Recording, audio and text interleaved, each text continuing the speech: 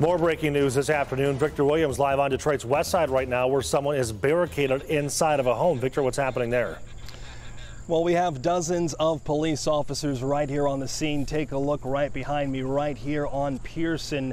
You can see all of the officers surrounding the home of this person in this barricaded situation. On the way here, we even saw officers racing to the scene. So we know that multiple agencies are here, the Detroit Police Department, as well as state police. We just saw the special response team pulling right up. And if you guys listen closely, you can even hear them trying to tell this man to give up and come out of the house. But once again, a barricaded gunman situation happening right here on Detroit's west side. We know that many spectators are out here watching, but police are asking that you stay inside your home if you are nearby.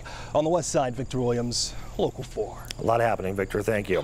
Also breaking this afternoon.